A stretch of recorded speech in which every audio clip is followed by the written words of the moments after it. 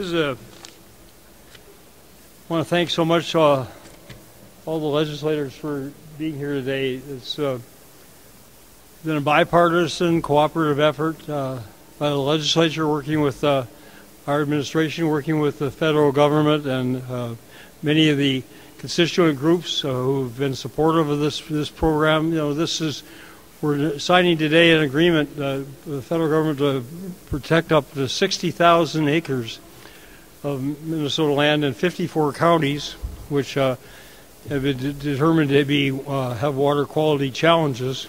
It's entirely voluntary, and it's spearheaded by the direct payments that the federal government and the state government will make to landowners who participate in this program. If all 60,000, if and when they're all subscribed and taking full effect, it will save 19,200 pounds of phosphorus per year. It will reduce nitrogen runoffs by 1,220,000 pounds per year, and reduce sediment runoff by, I had to do this on my calculator, 246 million pounds per year. So it's going to have a huge impact on these counties and on really all of Minnesota. So I again thank the partners for it. Others can elaborate on the details. I wanted to see if any of the legislators would like to comment, since you've been instrumental in this. Senator Hoffman, it's your birthday. You should say something.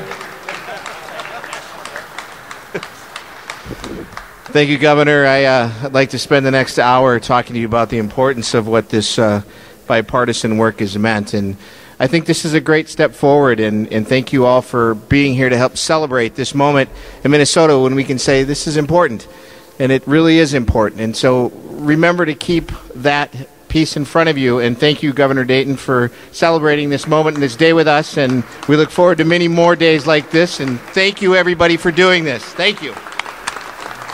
You might be the first time anybody's sung happy birthday to somebody in this new rotunda, but we'll start that. Somebody from the Republican side like to speak, since it's such a great bipartisan effort. Senator Weber. Thank you, Governor. Thank you for the invitation to be here. Certainly we are pleased to work with these programs that rely heavily on the volunteer program that for our individual property owners. I think, too, as we look at this and we look at the opportunity that we have, we must also be aware of some of the issues that face us. And I think as we look at having these additional acres planted, as we consider the Palmer amaranth issue that was discovered in western Minnesota this past season, it also points to the great responsibility we have to guarantee the safety of the seed supply that is coming into Minnesota, and to ensure that as we work to eradicate Palmer amaranth on one hand, we are not planting it in new locations on the other hand.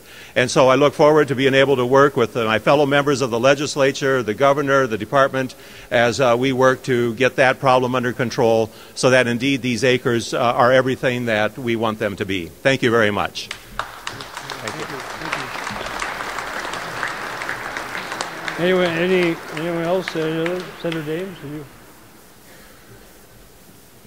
It's my pleasure to be here today, and it's a great, give all the praise in the world to you, Governor, for getting this done.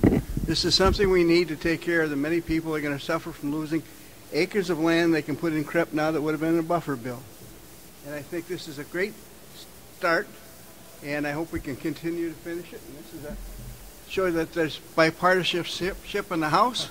We were both on the Sard Sams when we gave $50 million worth of rim land, and we did it together, and we're glad that this is a big brother to what we did. Very good.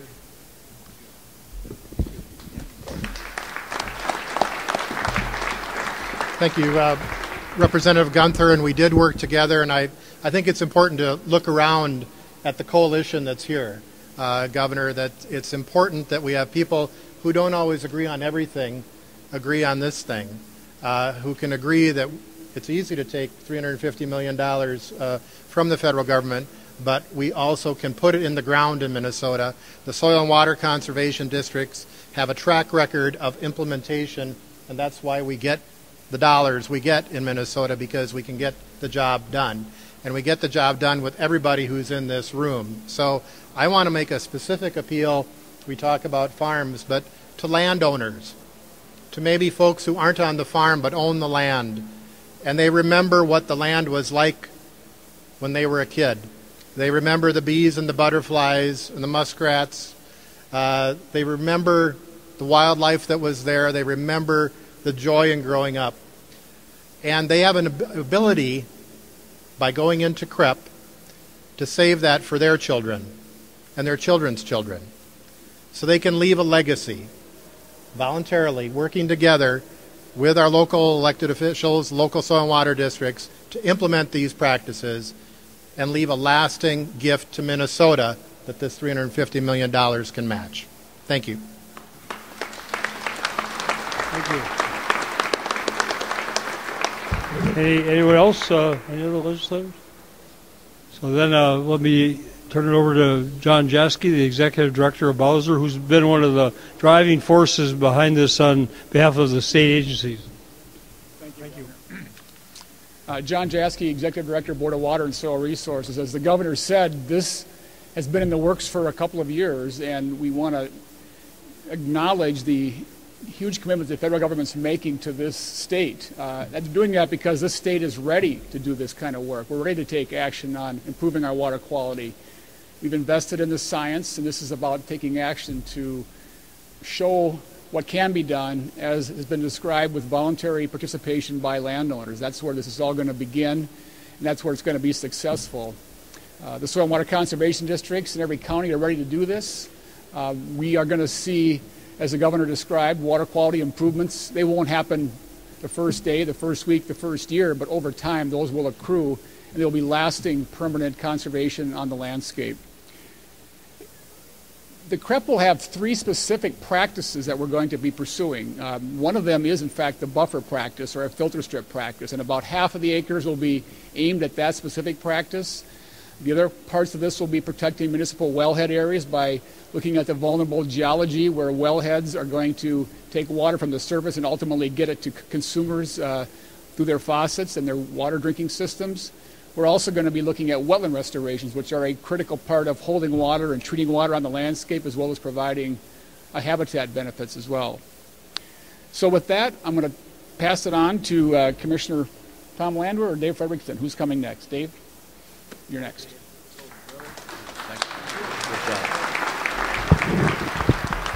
Well, thank you very much, and thank you, John.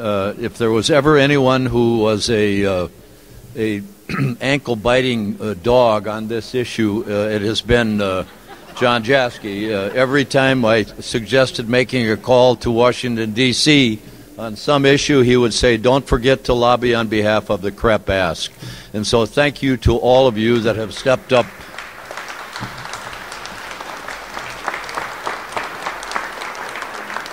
Thank you to all who have stepped up individually and collectively. I see many of you here today. Again, this is an opportunity it's a volunteer opportunity. It's just another option for farmers to utilize, and I would encourage farmers to take a strong look at this. And I can't help but mention ag water quality certification, as long as we're here talking about good programs. It's, again, another example of the federal government, and thanks to the efforts of Governor Dayton, the opportunity for us to work in partnership with the federal government.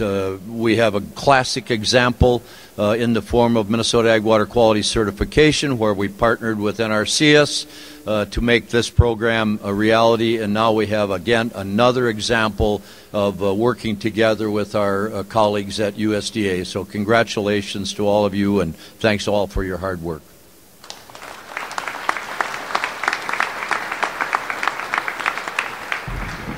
Good afternoon. My name is Tom Landwehr. I'm the Commissioner of the Department of Natural Resources. And I just want to say, this is an amazing day. This is an outstanding day for conservation in Minnesota. 60,000 acres of grassland and wetland. That's almost 100 square miles, for those that don't know the size of an acre. And it's targeted to address those specific challenges we've got, as other people have already mentioned, in the southwestern part of the state. And this map to my right shows some of those challenges. The blue areas are areas where we've got nitrogen and phosphorus control challenges. The pink areas are the areas Dave was just mentioning. Those are the water quality certification pilot areas. The crosshatch areas are areas where we've got groundwater challenges. And so this program is going to target those acres to do the most good. We're going to get a lot of benefits out of them, but we're going to get those specific targeted benefits as well. And those yellow lines that you see on there, those are part of what we call the prairie plan. It identifies where we've got native prairie left in the state of Minnesota. Less than 1% of the native prairie is still out here. This is going to help supplement those acres. Getting grassland on the ground is critical for things like pheasants, for ducks, for bobolinks, for monarchs, for pollinators, all kinds of things in addition to the clean water benefits that John mentioned. And this is all part of the governor's plan through the Pheasant Action Plan to put more grass and wetlands on the landscape in order to boost those pheasant populations. All of these benefits are going to be accruing to people over the next few years, but because of the nature of this program, these benefits are going to be there for generations. We will see benefits coming off of this CREP program for as long as Minnesotans are out there enjoying the countryside. Thank you to the landowners who are going to participate. Thank you to the agencies who have helped make this possible. Thanks to the legislators who have helped fund this. And on behalf of future generations of Minnesota, thanks to you all. I'm going to call next on the State Executive Director for the Farm Services Agency, Grant Herfindahl.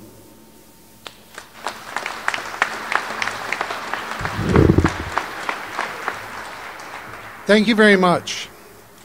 Today we're here to sign the final draft implementing a Conservation Reserve Enhancement Program, or CREP agreement. To preface my remarks, I'd like to say a word of thanks to the very, very many committed staff that have worked so hard to make this signing and agreement possible. Thanks to Governor Dayton for wisdom, vision, leadership, and commitment in pursuing the CREP proposal, focusing on making progress toward state and national water quality goals by creating long-term strategic solutions toward voluntary program participation by the planting of buffer strips, wetland restoration, and wellhead protection. But vision and leadership alone could not make this signing day happen. Countless meetings, conference calls, emails, negotiations between representatives of the state of Minnesota's Board of Water and Soil Resources, Bowser, and the U.S. Department of Agriculture, Farm Service Agency in Washington, not to mention the support of the Minnesota legislature, funding and supporting the RIM, or Reinvest in Minnesota program, that's brought us here today. Moreover, as we move forward with CREP implementation, in 54 counties in Minnesota, there will be hundreds of dedicated staff from local partners working in partnership in each of these 54 counties.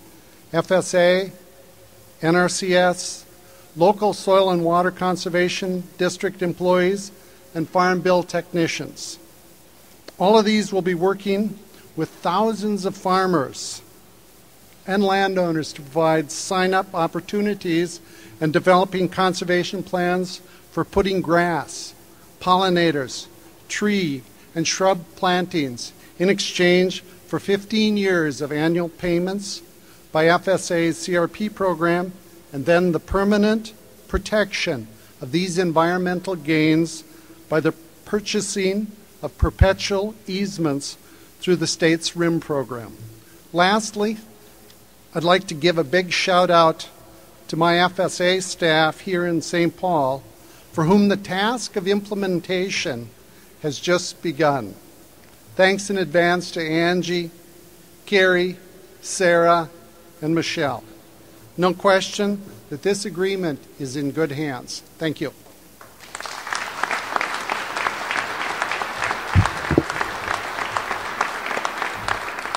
Thank you very much, Grant. And you, federal government, obviously, $350 million commitment was subject to the state match of $150 million. Major partner in this. We couldn't do it without your support.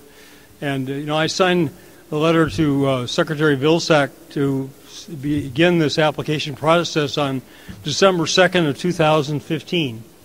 And now we are 14 months later. I get to sign this again. I get the easy parts.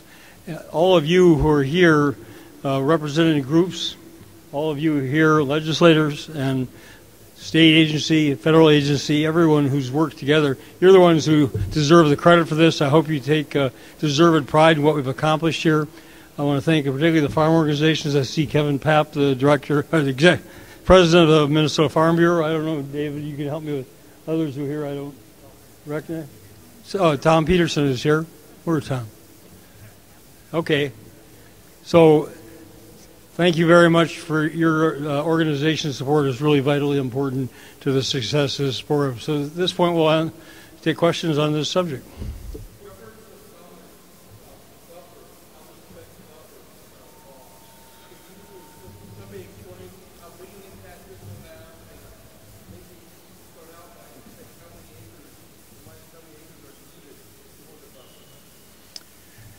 The proposal and now the agreement has a 60,000 acre allocation, of which about half of that will be allocated for the filter strip practice. So that'd be somewhere in the neighborhood of 30,000 acres over that agreement. As far as the second question, how many buffer areas are needed, we're still in the process of evaluating that. There was an initial assessment done that was completed early part of January. We're still compiling that from all of the county offices in the soil and water conservation districts who did that inventory.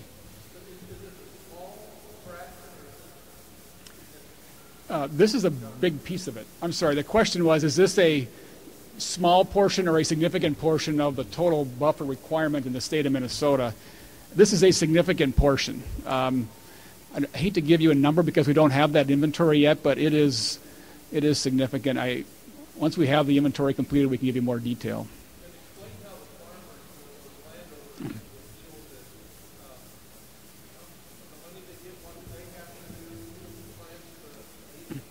Okay, sure. Well, as Grant also indicated, and Commissioner Frederickson, the first thing is having landowners want to do this on the parcels of their land that are most environmentally sensitive. That's an eligibility criteria. So we're just taking the area that's needed, not anymore.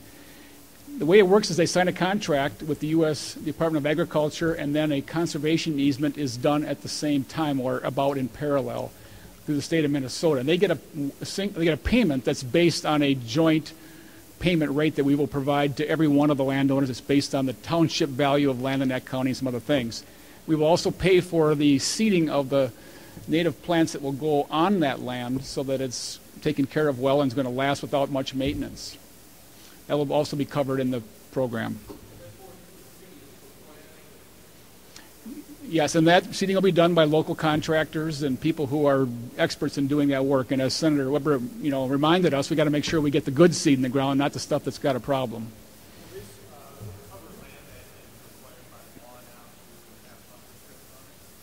The question is, will this allow for those areas that are required to have a buffer? Will this program help with that? And the short answer is yes, and there's some details that I can get you later, but the answer is yes.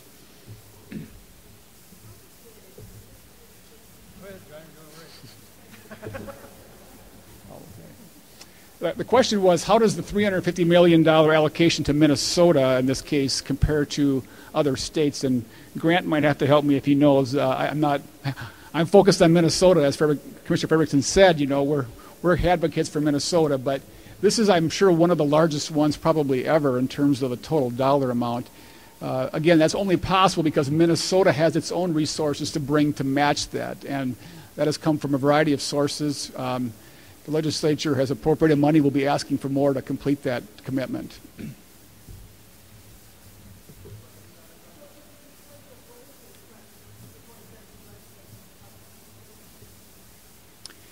There are several requests. Again, the funding sources are, I'm sorry to repeat the question. The question was, what is the request to the legislature in 2017 to fulfill a state commitment?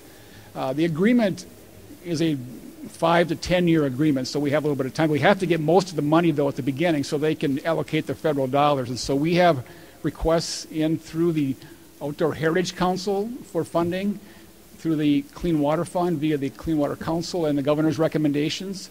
And also the governor has put forth a $30 million bonding request for this purpose.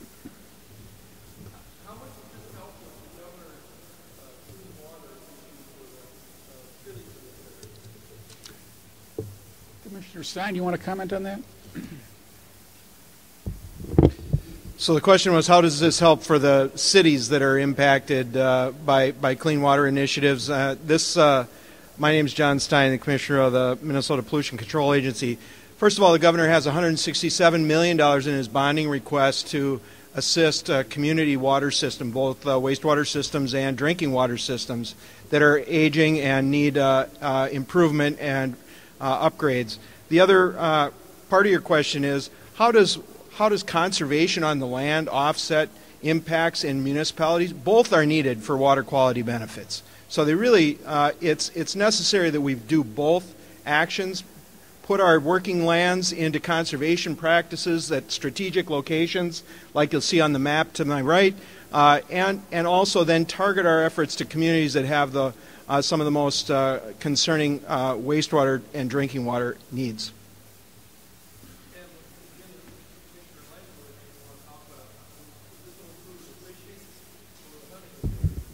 So one thing I did not mention is when you look at that part of the state, those 54 counties, less than 5% of that is public land. So it is 95. It is majority private land, and much of the original habitat that was there, 99% of the prairie grasslands and wetlands that were there, are no longer there. So when I think of the conservation challenges facing the state, things like pheasants and ducks and bobolinks and meadowlarks and pollinators are the ones that are suffering as a result of a lack of habitat. So this will help, 60,000 acres, again, 100 square miles of habitat that's going to be a nice mix of prairie grasses and forbs and managed as wildlife habitat. So it helps a lot directly by providing nesting habitat, feeding habitat, breeding habitat. But then the ancillary benefit to fish is that some of these lands will be, as John mentioned, they'll be wetlands, so they'll be filtering water by virtue of that function. And some of it may be on erodible land, so you'll have less sediment running into the water systems, whether it's a buffer or just a hillside. So by virtue of cleaning up the water, we also improve the fisheries. So it is really a fish and wildlife and insect and plant program all across that part of the state.